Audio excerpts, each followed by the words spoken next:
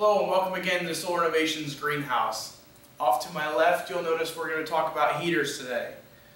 There's many appropriate heaters and different heater sizes, depending upon the size of the greenhouse you are and what size of output you need in terms of BTUs to maintain a heat level which you can specify based on the plants you're going to grow inside your greenhouse. So particularly for overwintering plants and for tropical greenhouses, you're obviously going to have some different levels of heat you're going to need to achieve. So we would be able to specify what size heater you would need for your greenhouse. Typically, we like to use propane or natural gas. There are a few options in electrical as well.